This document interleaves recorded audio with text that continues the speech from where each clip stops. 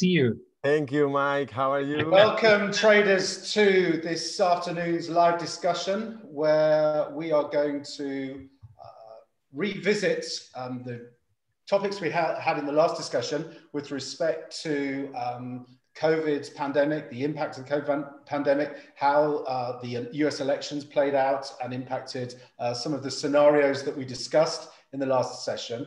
And what we're also going to do today is we're going to look at where we are. We're going to take a sense check on where we are in terms of the pandemic, review some of the recent price action that has been driving these markets. We're also going to look importantly now at the vaccination rollout and how that's likely to impact the markets going forward, and how that's going to help drive some of the strategies that me and my fellow market strategists are looking to employ over the coming weeks and months. And we're going to finish up by looking at the most important thing, the tail risks, the what-if scenarios, and I'm going to cover off where we see some potential hazards in future days. So welcome again to today's session. My name is Patrick Munley. I've been actively involved in the financial markets for over 15 years. I'm a money manager running a multi-million-dollar portfolio. In addition to my money management business, I'm the head of trader education for FX Career Swap, leading a community of 130 retail traders, helping them to become consistently profitable professionals. And I'm also a resident market expert at Tickmill, providing market strategy and analysis. And I'm dialing in today from a pretty windy Mallorca, so you'll have to bear with me in the background. I've got brilliant sunshine here. I've got all the shutters shut because I've got 100 kilometer mile winds going on in the background, so please bear with me. So let me introduce you to the panel. Joseph Tahrea is a market strategist for Tickmill Middle East. He's a certified financial technician. He's been actively trading the capital markets since 2010. He specializes in Elliott wave theory and using advanced methods to analyze the market, enabling traders to better understand the dynamics in capital markets. Tabar Maseka, Joseph. Thank you. Hi, Patrick. It's my pleasure being here with you today. Thank you. Good stuff. Okay, also from Germany, we have Mike Siddell, who's a professional trader, Tickmill strategist and financial market coach. He's been in the markets for over 20 years, full-time trading since 2012. He's a financial market coach since 2013 as founder and CEO of Investor Schule. He's also a contributor and author for Traders Magazine. Guten Nachmittag, Mike. Hello, Patrick. Hello all together, and welcome for all of our viewers here this afternoon. I'm pretty happy to be the second time in this panel discussion, and I hope we can have a good time. And I invite all of our audience, if you have any questions, don't hesitate, write it down into the notepad, and we will take this and talk about our opinion for the traders. And I'm really looking forward to the things that we will discuss today during the next half an hour, 45 minutes to the development of the economy during the COVID-19 wave 2. So let's go on. Great stuff. Thanks, Mike. And last but not least, Carlos Valverde has been in the capital markets for over 10 years. He provides technical and fundamental analysis for the Forex markets for Tickmill's Spanish and European client base, as well as market intelligence, macro and news reports. He also supports clients in terms of trading, analysis and execution. So, buenas tardes, Carlos. Muy buenas tardes, Patrick. Welcome, everybody. Thank you very much for the introduction. I hope you are enjoying the Mallorca sun. I am. Not like in Madrid, it's a bit rainy, a bit cold, but I'm very happy to be here again with you guys and with the fellow traders out there that are willing to expand the knowledge or try to get an insight for this year. Thank you, Patrick. Excellent stuff. Okay, so as I say, we're going to break this down into 4 sections. I'm going to start now by a quick review of the first wave of the COVID pandemic, and we're then going to look at how that impacted markets. So globally, sadly to say at the moment, there have been over 105 million confirmed cases of COVID-19. This includes over 2.3 million deaths globally. The COVID-19 pandemic has triggered the deepest economic recession in over a century, threatening health, disrupting economic activity, and hurting well-being and jobs. Extraordinary policies have been required to walk the tightropes towards recovery, which will shape the economic and social prospects for the coming decade. The economic downturn resulting from COVID-19 restrictions has been concentrated among certain types of businesses. The global economy, measured by gross domestic product, shrank by record levels. Following the start of the first lockdowns last March, by September 2020, after a summer of relaxed measures, GDP was still down globally compared to February. Services such as hospitality, bars, restaurants and hotels recorded almost no output during the lockdowns. But industries such as information and communication, where staff could largely work from home, saw little change really compared with the February data. Consumer-facing services have since bounced back somewhat, but have been hit again by the second round of lockdowns. At this stage, it's difficult to separate temporary losses of output brought about by the coronavirus restrictions from longer-term behavioural changes that could impact industries for years to come. While some industries shrank by up to 90% in April and May last year, others recorded marginal growth, leading to unprecedented economic support, stimulus and wild market swings. And to just recap some of those market movements, I'm going to hand the mic over to Joseph, and he's going to bring us up to speed with his perspective. Thank you, Patrick. So as you mentioned before, as a quick recap for the first wave of COVID and the impact which we saw hit the market really hard. So basically, after the first wave, after the contagion from Asia started to the rest of the world, the capital markets, and I will be mentioning especially the equities here, were retreating, but were still in a good shape at first. After the World Health Organization, the WHO, declared the COVID as an outbreak, as a pandemic, as a real pandemic, and the acceleration in the spread of the virus have caused many governments to start the shutdown and the strict measures like the travels, etc. So here the reaction of the financial market started, and it has been really aggressive and violent. Comparing, Patrick, to the moves we saw back then in the financial crisis in 2008, the fall of the equities was really hard that we witnessed. So, of course, most of the investors shifted to the safe haven, which is especially the gold. The gold already was in a surge, but this crisis pushed the gold further to new highs. So if I want to mention technically what happened to the Dow Jones, especially, the Dow Jones, as we mentioned in the previous panel discussion we had, the Dow Jones was entering in a sideways market and in need for a correction or a corrective pullback in order for the prices to be interesting again, let's say, to buy. So the Dow Jones was trading near 29,500, near the psychological level, which is the 29,500 or the 30 level. So a pullback of wave 4 was really expected in order for the trend to continue. And technically speaking, we were waiting for a pullback to the previous low, which was the 21,400, which was a really far number technically, but it was expected as a pullback or a big wave 4. We're talking about the big trend here. So what happened on the Dow Jones was really a crash, of course, but it was at the same time a correction for all these years and the uptrend that was happening. And talking about the FX market, let's talk a little bit about the currencies. After the hit took place after the COVID first wave, we saw the dollar index especially surging from 95 level and rose to 103 level. So basically, because the dollar has acted the safe haven currency among traders during the times of intense, let's say, market stress in the past. So that's why all the investors chose the dollar index as a safe haven currency. Because first of all, it's the most liquid currency in the world.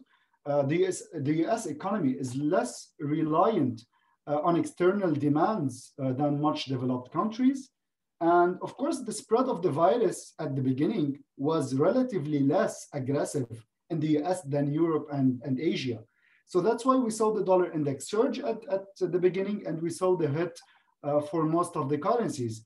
The new lows in the euro targeting 106 again. The low here we're talking at the end of February and mid-March. We saw the new lows for the pound hitting 1.14 again as a double bottom. We saw the Aussie retargeting 0.55, which was a huge, big number for us. 0.55 is 88.2% Fibonacci retracement for the grand cycle of the Aussie dollar. Speaking of year 2000, reaching to 2011 high, which is 1.1. If we take all this grand cycle and we take a Fibonacci retracement, the 88.2% was at 0.55 level. So it was a really important level for the Aussie dollar as well. And of course, the hit was mainly for the countries which demand or which heavily is dependent on the production of commodities, especially oil, because after the hit of the oil and all the lockdowns and the minimal demand on oil, let's say, barrels, we saw the oil hit almost $0 for the May contracts. We remember all this, the crash, the sharp fall in oil. So all the currencies for the countries dependent on the production of oil, such as let's say the Russian ruble, shredding around 16%. We saw the Mexican peso, Colombian peso. We saw the losses as well in the Brazilian and South African currencies, almost hit 10%. So basically, after all this crash, the market reached an interesting levels. In case of the Dow Jones, which is the almost 20,000, the Aussie dollar, the euro, the pound, all these, let's say the equities and the FX market reached an important levels. Here we started talking about a possible scenario of recovery, technical one, which might be a V-shaped recovery, a U-shape, an L-shape. And of course, we witnessed the V-shaped recovery after all these, the surge again in the Dow Jones and targeting new record highs. And as well, we saw the pound and the euro and the Aussie retraced from the lows and now trading at current levels. So basically, the recovery was very fast and it was a V-shaped recovery. This is basically all in all, a small recap about what happened, the crash and the recovery phases we witnessed in the market after first wave. Excellent, Joseph. Thanks for the recap there. And I guess what we want to quickly do now is just move on to talk about the second wave, I guess, which we've all had to live through. Second wave, I guess, challenged, but didn't really derail the market consensus as such for this V-shaped global recovery from the recession that Joseph was just talking about. More official stimulus and vaccine rollouts should help this recovery from most market consensuses in the second quarter of 2021 and boost the reflation trade as such and keep risky assets supported. We have a blue wave in the US Congress, which means much more aggressive fiscal stimulus up front, but higher taxes and potential over-regulation to come in the medium to long term. On the data front, 2021 has started out with a bit of a wobble, most notably in mainland China, where all the PMI data, both the Caixin and the MBS, suggest that the recovery has lost momentum at the start of the year. And as a result of restrictions being put in place to stem the spread of the new infections over the New Year holiday. US jobs data was also weak in January. The pickup in payrolls did offset less than a quarter of the drop seen in December. And total employment has only since risen 0.2% since October. Although across the world, the number of COVID-19 cases has rolled over in some of the worst affected countries from a month ago, restrictions in place are hurting economic activity. The good news is that in aggregate, the global number of new COVID cases is slowing. Despite risks around new variants of disease, vaccine rollouts are accelerating and more candidates are being approved for new vaccines. The light at the end of the tunnel is becoming slightly more visible, even if the pace of the movement towards it is slowing somewhat.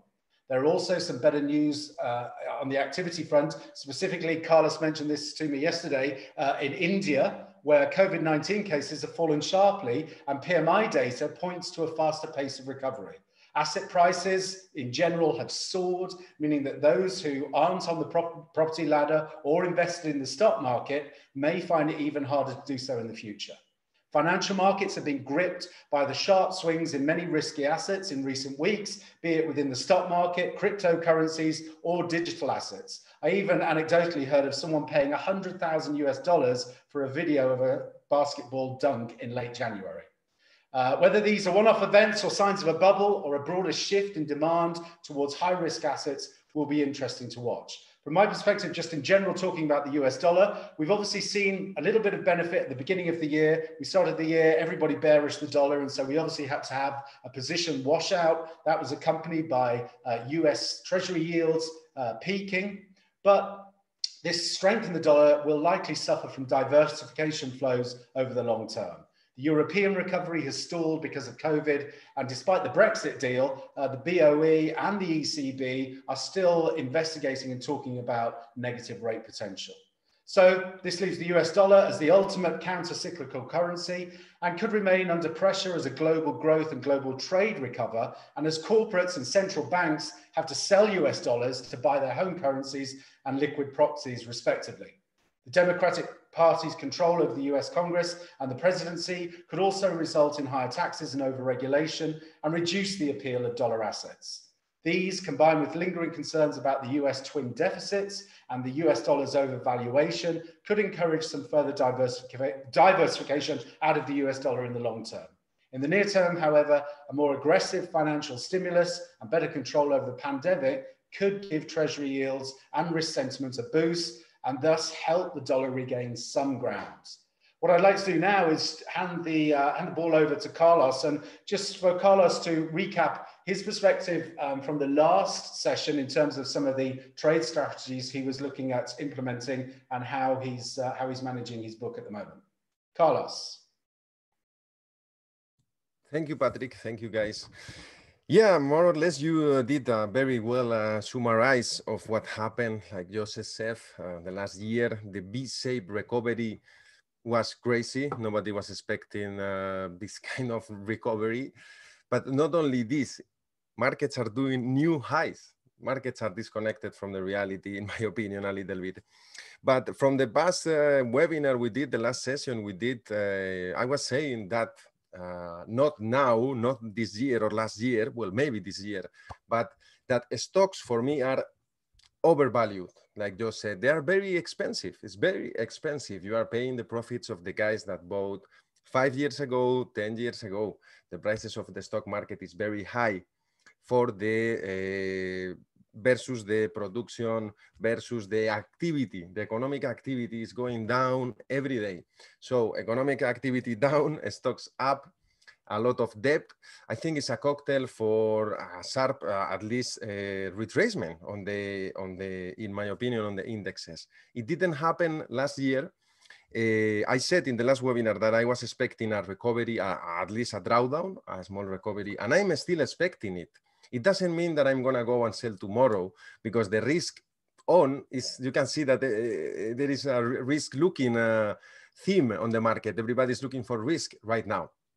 We have the Fed, the Federal Reserve, behind, supporting all the time with more cheap credit.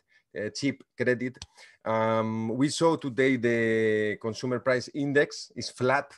That's good for the Fed, because it means that they will not need to raise rates early, so they can wait a bit to raise the rates of the Fed. That's very good for America and right now, but the problem is inflation, in theory, should go up. So the dollar is under pressure.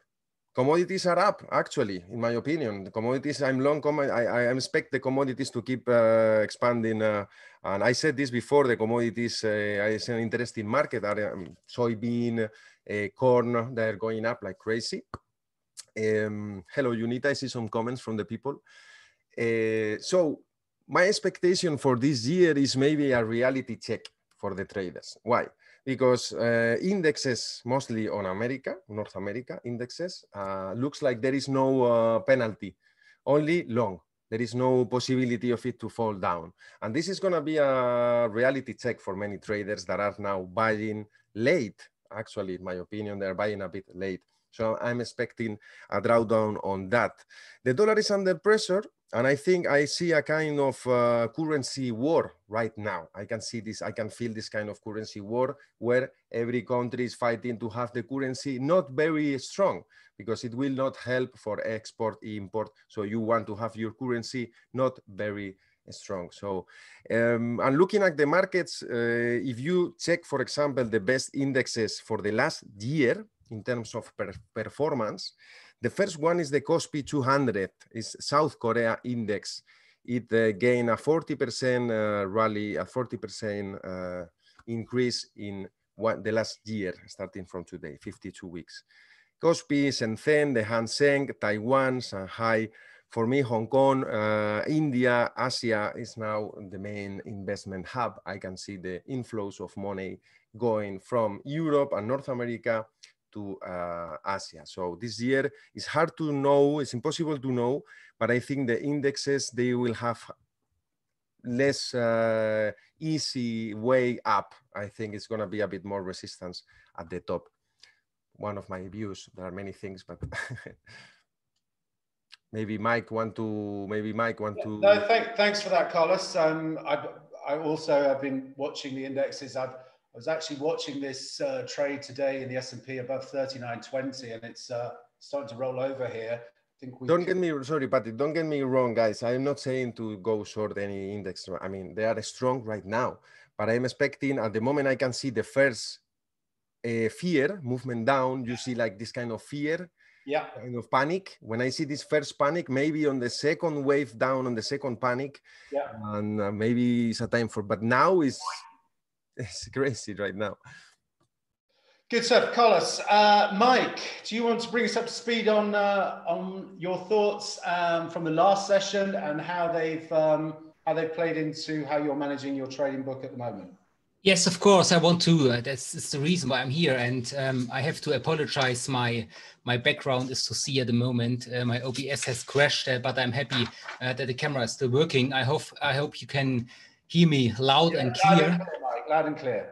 Great, that's good to hear. So, what's happened? I don't want to talk about the things that we have heard about from Carlos and Joseph. I would like to talk a bit about the biggest difference between the first and the second wave of the COVID.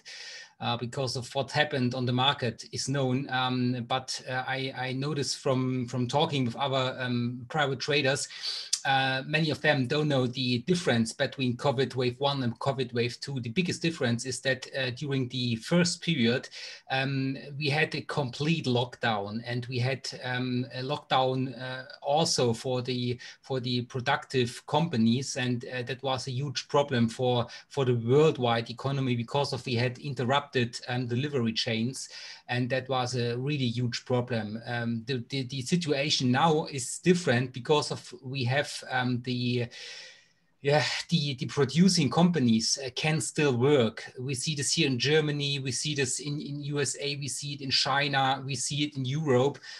This sector is still working, not on the levels that we had before Corona, but they are still working, and these are good news for the economic development, for the job markets, and of course for all the debts that we have at the moment, because of someone has to pay it. And as long as the producing companies are work, there is money flow during the economies. That's a huge difference. The worst thing is, of course, the limitations for the smaller companies, small and mid-sized companies, especially in the sector of hotel, restaurants, leisure, traveling, and so on.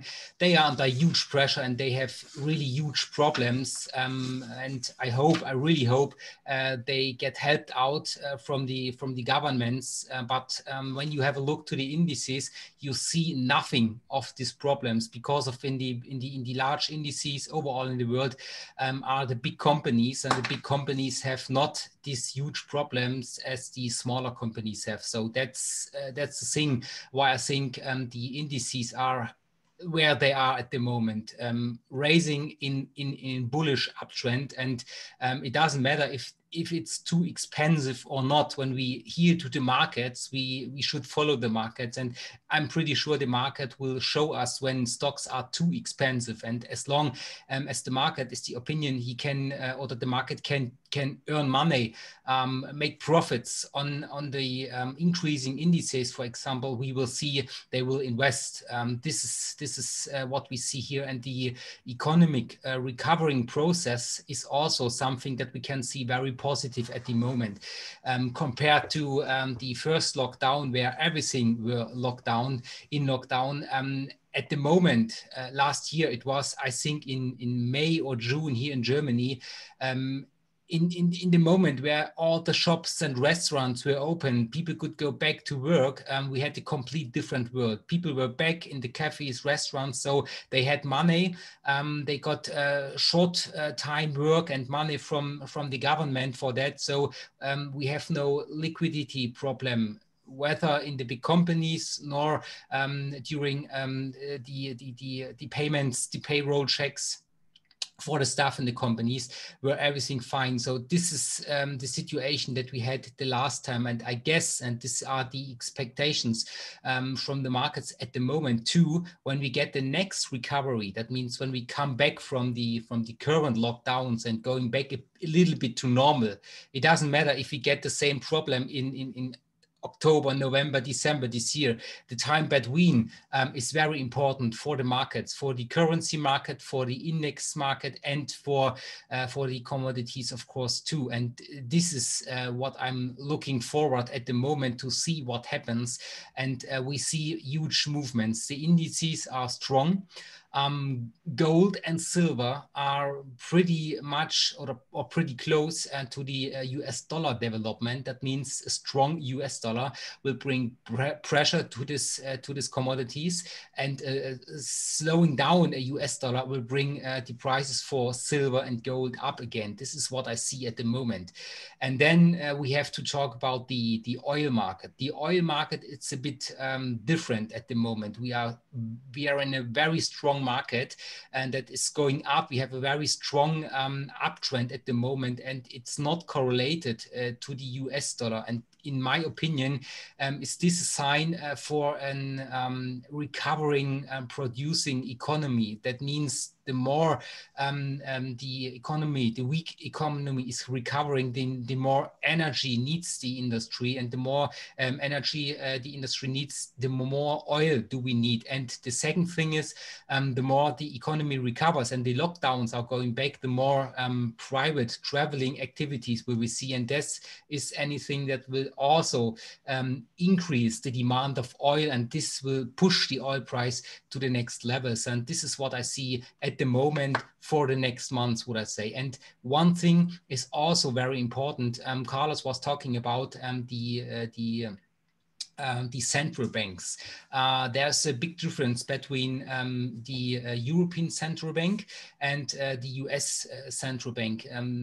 Both have the same problems. Both work more or less in the same style, but I think the US Federal Reserve, the Fed, is doing a better job. And when we have a look what they have in planning for the next months, they have in mind they want to have a very, very strong job market. They want the most people should work in USA. This is the first thing. And the second thing is that the debt rate is so huge that they can't stop the purchase program. So we will see very cheap money also during the next months, and this will push the markets up. And this one would weaken the US dollar. But there is one thing that is pro-US dollar, and this one thing is the bond market. We see it at the moment, 5 years, 10 years, 30 years, the interest rates are increasing. And that means when we see not in the near time future, but in the next 5 or 10 years, decades, the interest rates are increasing at the moment. And that makes the US market especially the bond market, more interesting for international investors looking for risk bond market, the risk-less bond market.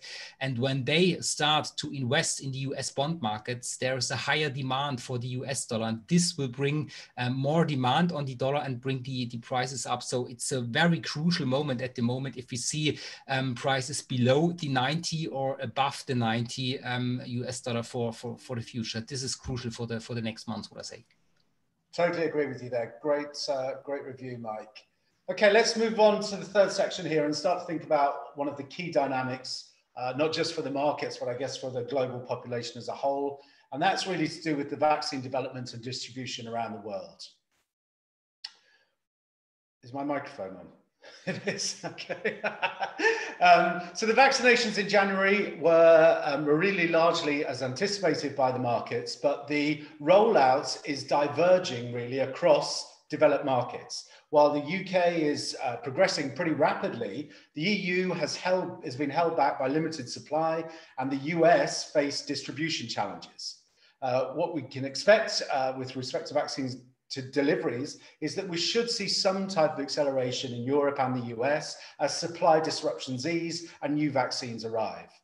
Markets assume that the Johnson & Johnson distribution, which starts later this month in the US, in March in the UK, and in early April in the EU. And we also have the Novavax inoculation kicking off in April in the UK and US. Estimates suggest that the US and Germany have administered only 1/3 to 2/3 of the available doses, respectively. This reflects a lack of planning and a mismatch between supply, distribution capacity, and demand in the US, and the precautionary stockpiling that's been touted in Germany. Markets expect substantial improvements in all countries. The current consensus is that the majority of the European population should be vaccinated by mid-year. Important point estimates at which 50% of the population have received their first dose are April for the UK, May for the US, and June for the EU. Germany to hit its 50% point at some time in June. And at the same time, Italy, Spain, followed by France in July. However, in South Africa, trials point to a reduction in vaccine efficacy in preventing moderate disease from new strains. Crucially, however, the vaccines appear to remain effective at preventing severe disease and hospitalization. Combined with rapid UK and US timelines, this supports the view that the UK and US hospitalizations should decline further in coming weeks and months. And as such, the market expects a robust annualized Q1 GDP growth of about 5% in the US, and to start easing of UK restrictions in March, setting the stage for a rebound in second quarter GDP in the UK. While the timelines for the European GDP and the dissemination of the vaccine look like they will continue to hobble GDP growth in Europe for the coming quarter. One of the highlights that I've been, or one of the dynamics that I've been talking about is the higher vaccination rates amongst G10 countries are actually contributing to the currency outperformance, even with the control for the detriments of exchange rate performance, such as risk sentiment or commodity prices and relative interest rates. Vaccination rates are having a pretty large and discernible impact in currencies like euro sterling, which has been under the gun since the disparity between the performance of the EU vaccine dissemination and the UK has become so prominent. And we've also seen a similar dynamic in the dollar yen. Part of the reason for this is that the large leads the US and the UK have over Japan and the Eurozone in terms of vaccination rates are driving this currency dynamic. Importantly, even when taking into account the relatively higher COVID infection rates in the US and the UK, relatively higher vaccination rates are leading to the US dollar and sterling outperformance versus its counterparts. Vaccination rates have less, but still significant impacts in the euro dollar, Aussie dollar, and the dollar CAD. So this is an interesting dynamic, which is potentially a short-term dynamic, but one that certainly should be that traders should be paying attention to. Mike, with respect, Carlos, with respect to the vaccine rollouts, what sort of dynamics are you seeing coming into play?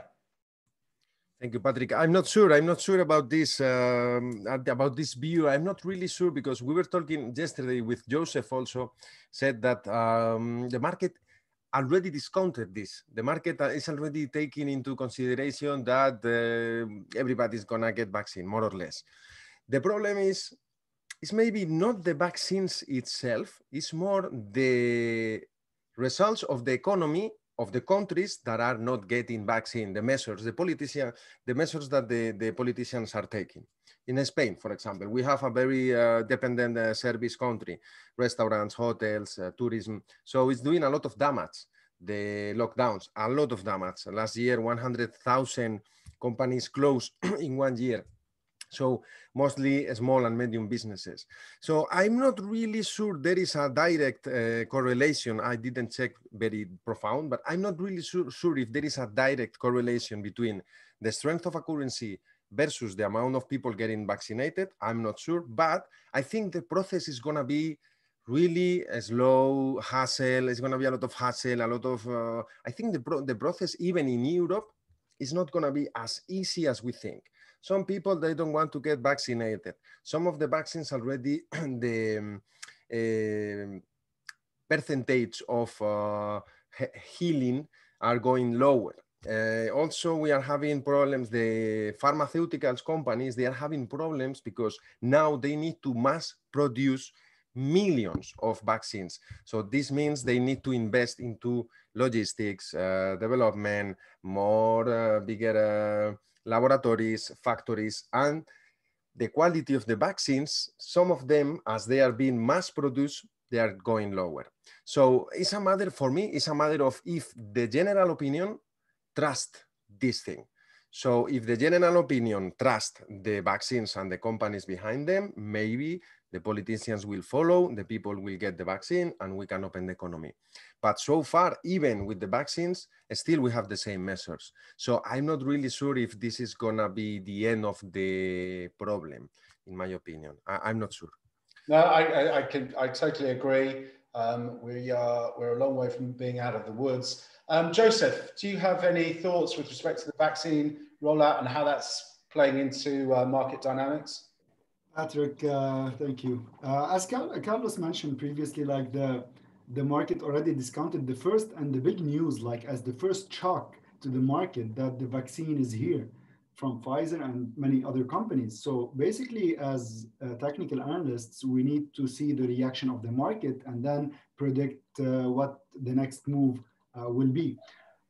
Basically, before the vaccine was like invented, the vaccine has triggered, like at the end of 2020, has triggered a burst of optimism that the global economy is poised for a powerful rebound in 2021. And let's be honest, the game changer was the vaccine. However, the hope behind the vaccine is one thing, and actually seeing the evidence of a vaccine is quite another. Like some are saying that the results of the vaccine from Pfizer and Johnson & Johnson, as you mentioned, AstraZeneca, were better than expected. That's why they are still optimistic to see good returns in equity market this year. Like I will directly put the relation between the vaccine and the equity market because the first shock wave will be directly impacted to the equity market. And then we might, let's say, analyze and project what might happen to the other, let's say, products, because as Carlos mentioned before, the risk sentiment is on at the moment. So basically, all the eyes are on the Dow Jones, on the US indices, on these numbers. So in order to analyze, let's say, the current levels of the equities, let's go back in time. The early stages of the rally was powered by the fiscal. We said it in the previous panel, by the fiscal and monetary stimulus packages from the central banks, trillions of dollars, right? And then there was a shift from optimism to near euphoria, in my opinion, of course. First of all, it was triggered by the win of Joe Biden for the presidency. Second, by the boost of the big doses of stimulus. And last but not least, the vaccine, which was from several companies. So the vaccine have cemented the view that at the end of the tunnel, there's light, all right? And let's be realistic. The vaccine, let's call it the vaccine happy markets at the moment. At the current levels, I will be calling it the vaccine happy markets. So it might be becoming concerning to the immediate economic dangers we might face and the enormous long-term damage that this pandemic has already caused, and thus suggest there is a near-term danger we might be facing, all right? Like, technically speaking, I've been talking about 31,500 a lot of times, like previously on the Dow Jones. We've reached this number today. This number is a good number. It's a good resistance level. We might see a pullback.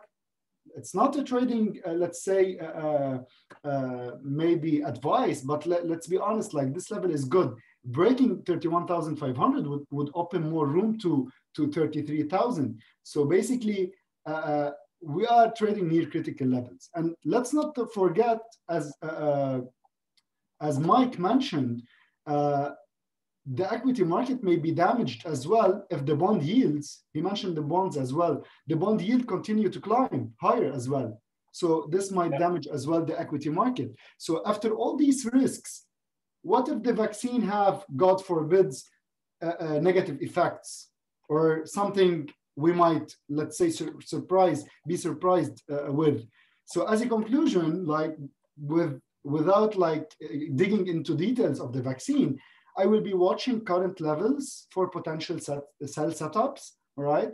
After I get this cell setup, after I get the confirmation, I will be looking for the next move in the markets and for the potential or probable scenarios that might happen. Good stuff, Joseph. Yeah, I mean, I agree with you. I put out a piece on the Tickmill blog there referencing this 3930 level in the S&P, and looks like just at the moment.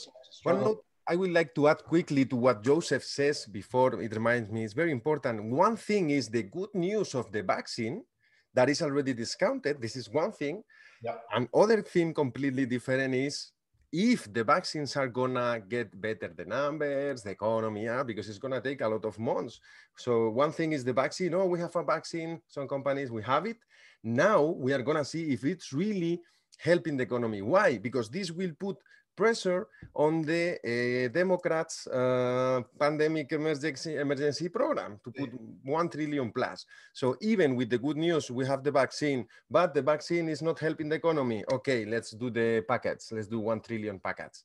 So this is also for me very important to watch out.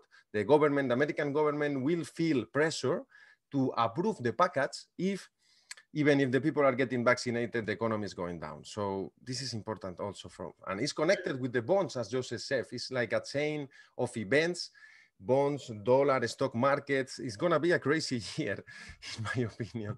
Put your belt on. Good point, Carlos. Mike, do you just want to give us your view on how the vaccination is going to play into the market dynamic? Yeah, we all speak the same language in that way. I can also say what the other said too. The vaccines are priced in. They were a very huge trigger for the recovering of the markets. And I would say now at this time where we are now, I think the vaccines are very important for the further economy recovery, especially what Carlos said. In Spain for hotel, restaurant, leisure, and so on. This is very, very important to get this, and this will probably give another boost for the economy recovering, because of when all of the restaurants and hotels are opened again. They will have a huge demand and people will travel again, and we will see this in the future. But when we have a look to the markets that we trade every day here with Tickmill, other things are in that time much more important. And this is what the Federal Reserves, the central banks are doing, the governments are doing with the programs to protect the economies of the own countries. This is what I say much more important. And the third one is a thing we have also a question to this. We have a question to the related to inflation, and this is a thing what a lot of traders have not faced till now. Many people say, all right, we have so much money around the world, the central banks print money, how we can read it, and this must be bad for our economy. And I'm totally different opinion. We have the modern money theory.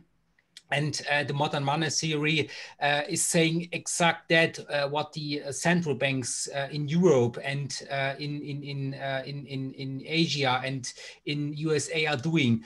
They give a lot of money, they spend a lot of money, they print a lot of money, but as long as this money is not in the wallet of the people in a country, as long it will not be spent. So the money from the central banks will flow into the banks and into the big companies, and they don't use it to purchase things.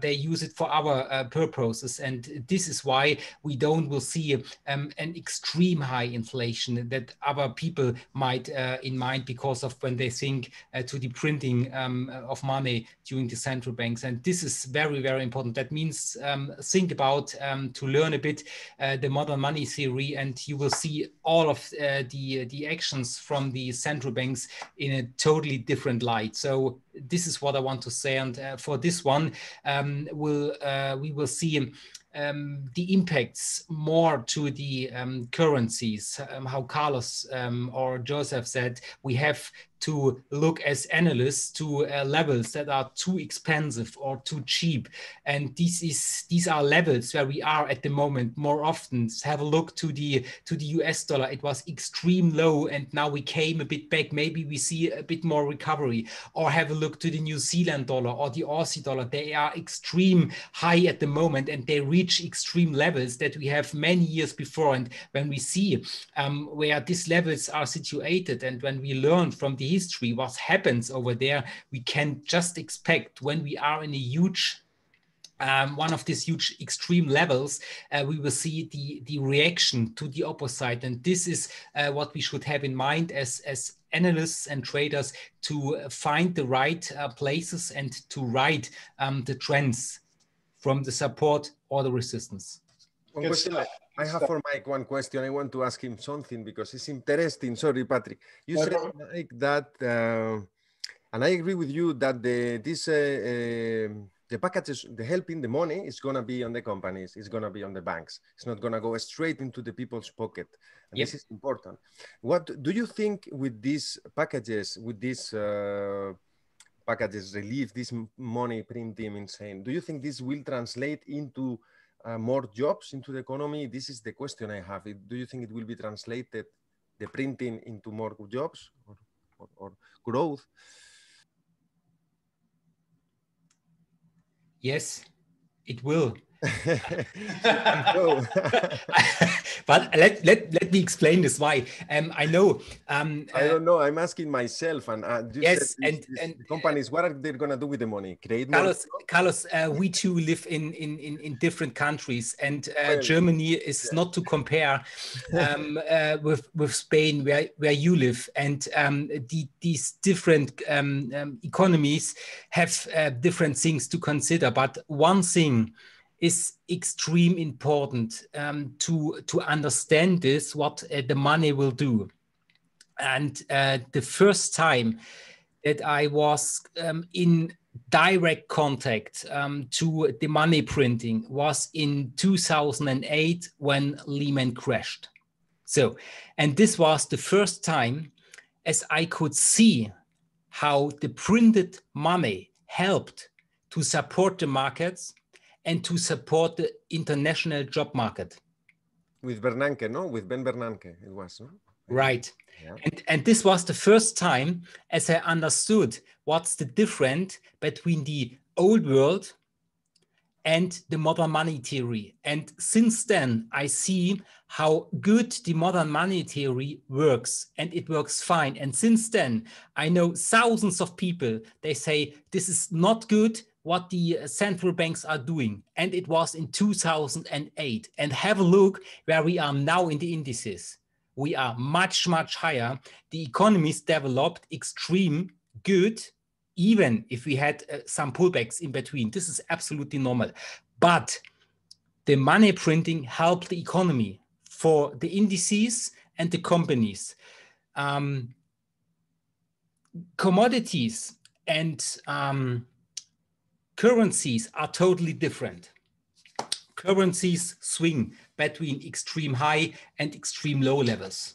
And this is what we see when the central bank is printing more money as another one. We will see, for example, when the European economy print much more money than the US economy, we will see a weaker euro and a stronger dollar. And what will happen with the chart? We will see the trends. And this is what we can see here. But for the economy, for the job market, and so on, I think also for the future, it's for the moment a pretty good working system. Good stuff. Okay, guys, we're going to move into the final section here, where we're going to look at some of the tail risks. And when we talk about tail risks, what we're talking about is the what-if scenarios. We have the known knowns and the known unknowns, I guess. So with respect to the markets, obviously the pandemic is far more than just a health crisis. It's also affecting societies and economies at their core. While the impact of the pandemic will vary from country to country, it will most likely increase poverty and inequalities at a global scale, making achievement of social care programs even more urgent. Without urgent socio-economic responses, global suffering will only escalate, jeopardizing lives and livelihoods for many years to come. Immediate development responses in this crisis have to be undertaken, and with an eye to the future. Development trajectories in the long term will be affected by the choices countries make now and the support they receive. There are, to my mind, three implications for tail risk at the moment. Firstly, while the regular virus flare-ups and annual booster shots and some lingering consumer risk aversion are likely in the coming years, it seems as if the staggered reduction of hospitalizations and fatalities amongst the vaccinated should drive some type of global growth. Secondly, what about a severe downside risk in terms of the evolution of a new strain for which vaccines would not sharply lower the risk of disease and hospitalization?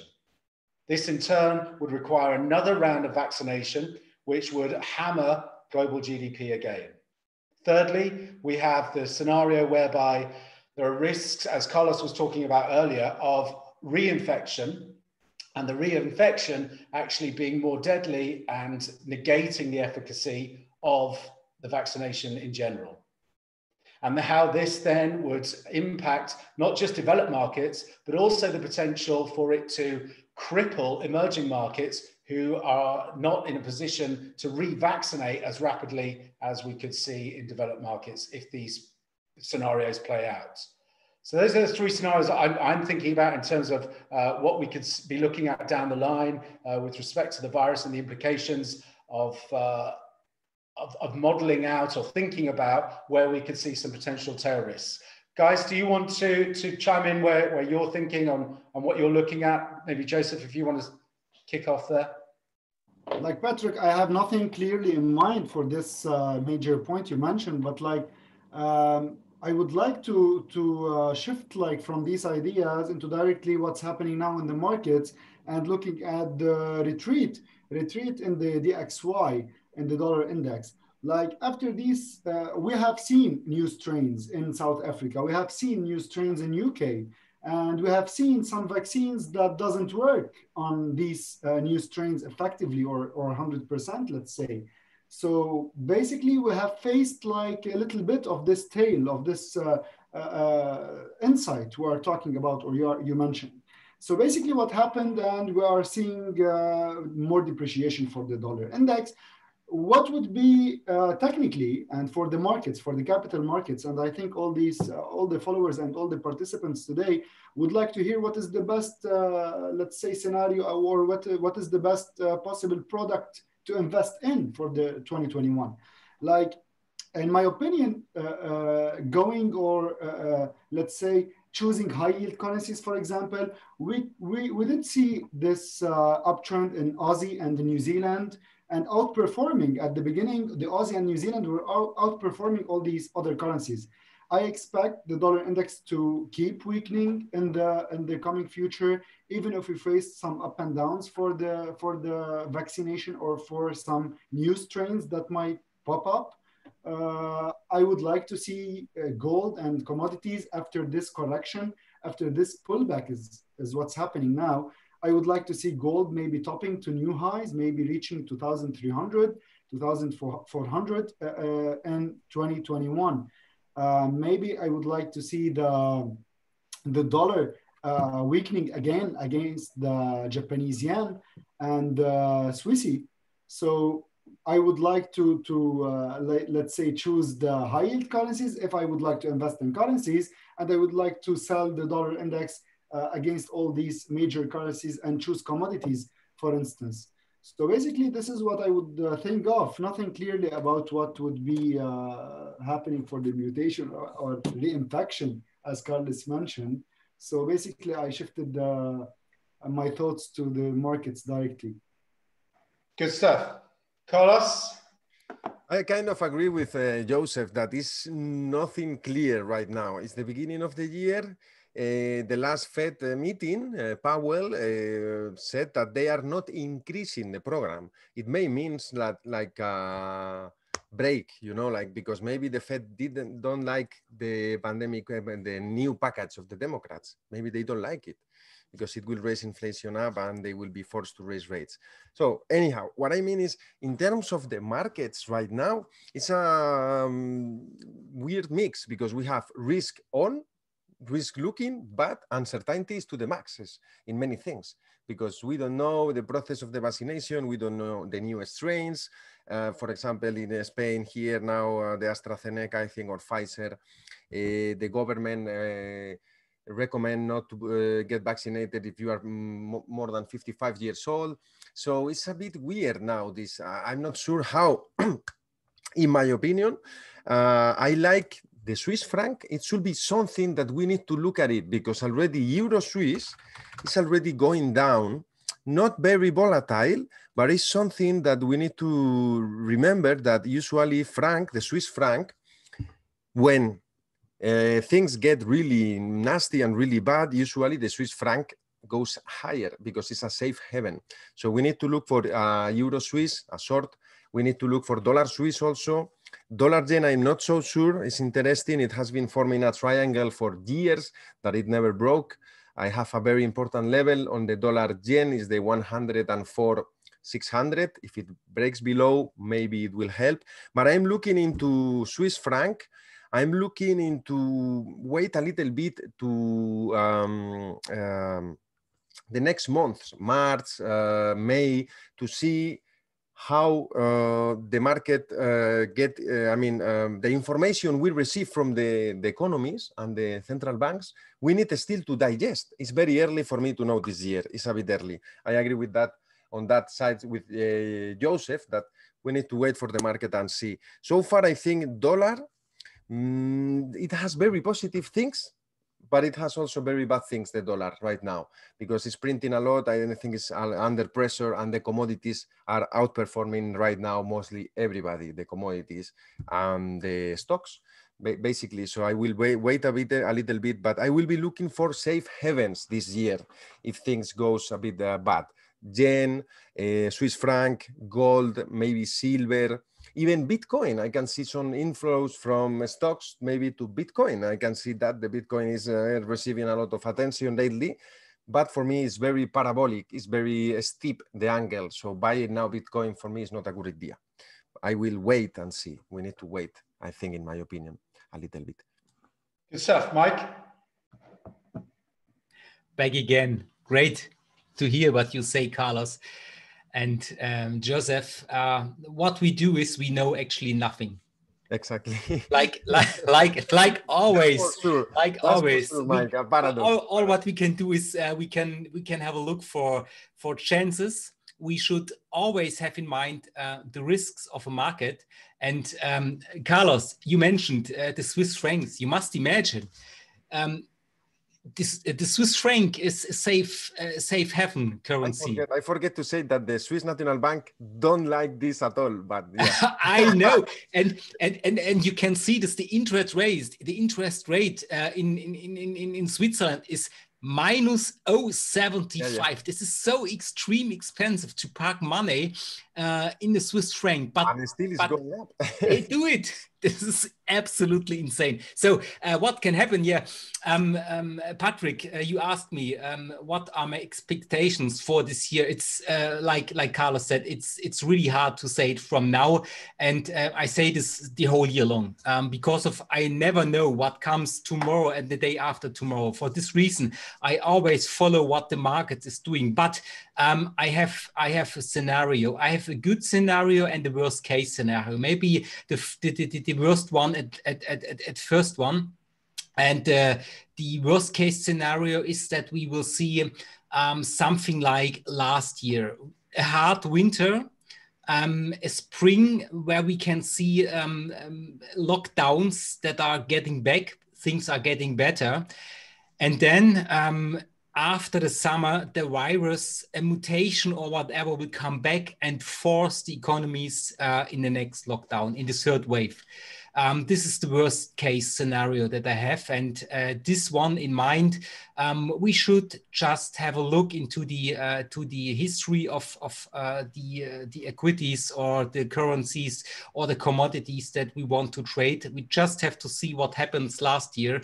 And I'm pretty sure something similar will happen this year too. And the good scenario is that we will see, oh, sorry for the interruption. The good thing is when we don't see the mutations and the mutations bring back the pressure into the markets, that we can see a good recovering year, a recovering year for 2021. And when we see the latest earnings in USA, for example, they were everything in the mean thing. They were very good, over the expectations of the analysts. But you must say the analysts had pretty low expectations. But we see the economy is recovering, and when we don't see a third wave, this is very positive, and we can probably see more and more recovering markets, and that will be fine for commodities, for the stock markets, but for the currencies, I'm really not sure what will happen. So we have the euro, we have the central banks, we have the US dollar, we have the Fed. The Fed can raise the interest rates that will affect the US dollar when it's not too high for the interest rates. And there are so many risks on this side that I'm really not able to say what we will see in 2 or 3 months. So my suggestion is let us have a look into the charts and follow the money. Good stuff. Well, hopefully we can reconvene again in a couple of months, and we'll have a bit more information to play with and be able to give some more insights. That concludes the conversation between us here. What I guess I'd like to do now is open up the Q&A and see if anyone's got any questions they'd like me to put to the panel. Happy to do that for the next 5 or 10 minutes or so if there are any questions.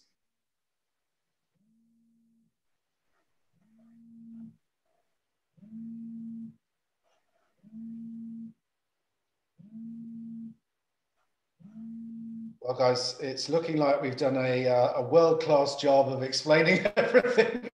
As it appears to have any questions at the moment. Regarding the central banks, I think Europe, the European Central Bank, is more open to even lower rates even more, or keep printing more, versus the Fed, the Federal Reserve, is already not so eager to lower. So this will put pressure on the euro dollar to the downside. Maybe we can see an euro dollar at the end of the year of 113, 112.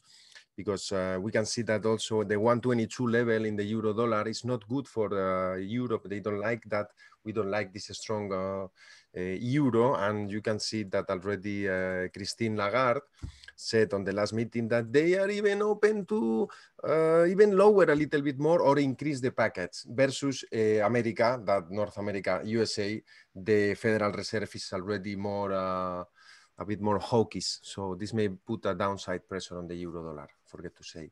Okay, we've got a question from Fayez. With respect to inflation or deflation after lockdown, some studies suggest that a big part of the stimulus program won't be cash printing, which suggests that we won't face bigger than expected 2% inflation. Yeah, I mean, I don't see real inflation raising its head certainly in the US anytime soon. We just had another very weak CPI print. I mean, to my mind, what's happening with all these stimulus checks are you've got a lot of retail traders or ex-sports gamblers piling into stocks, cheap stocks, and they've got time on their hands and some chips to play with. So I think that seems to be what's driving, or that seems to be the main use of these stimulus checks in the US. It doesn't appear, certainly if you look at rental accommodation in New York, for example, we're not seeing any uptick there.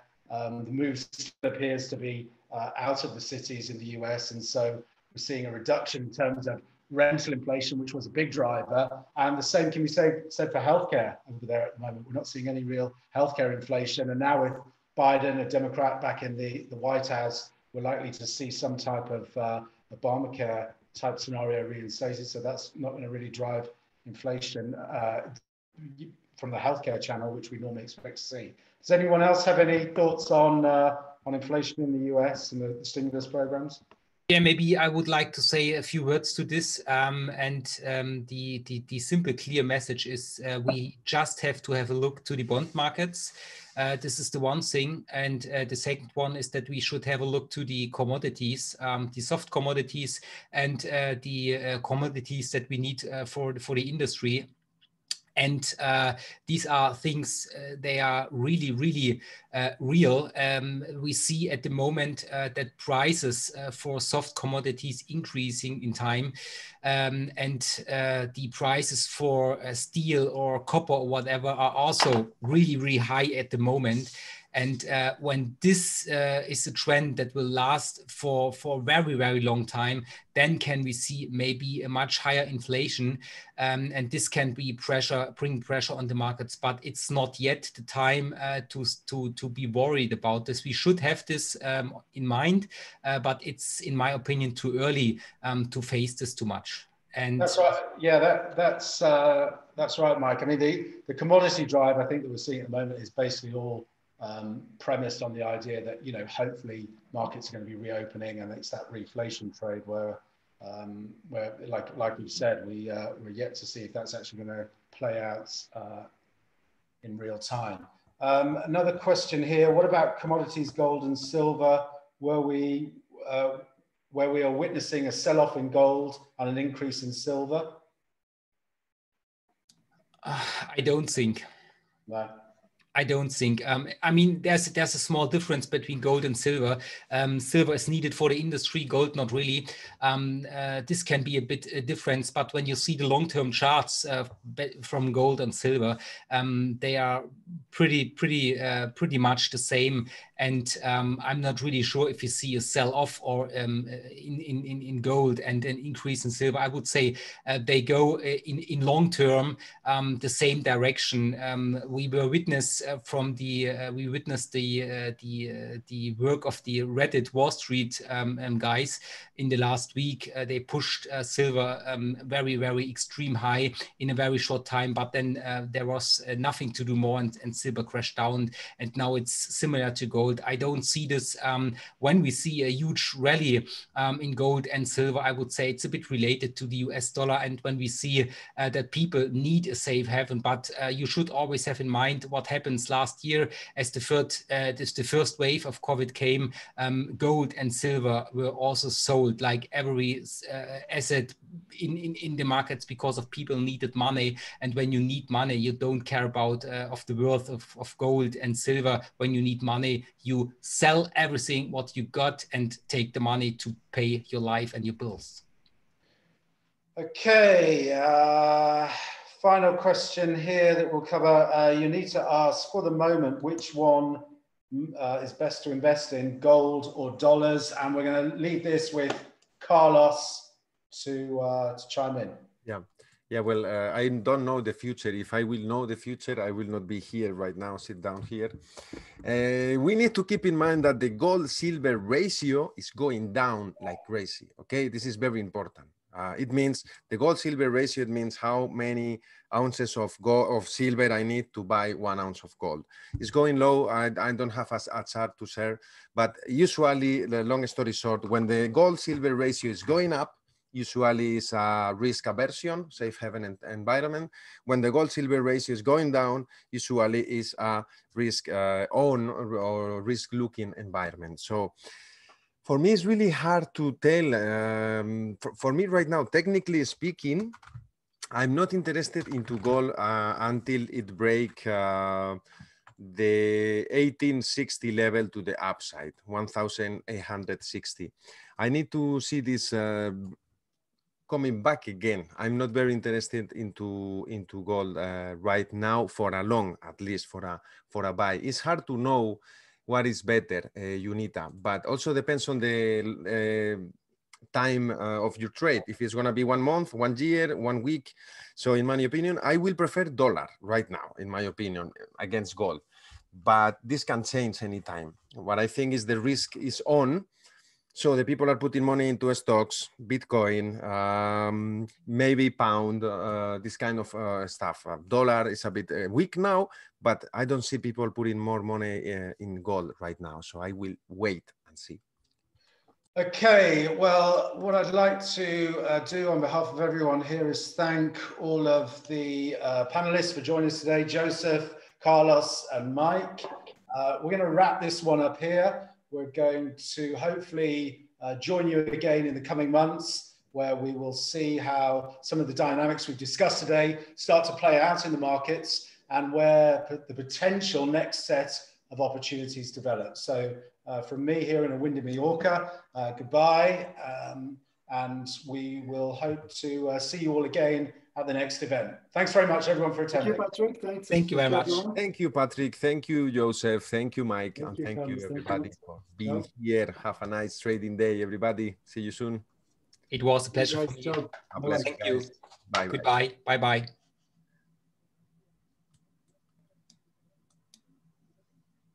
Thank you, everybody.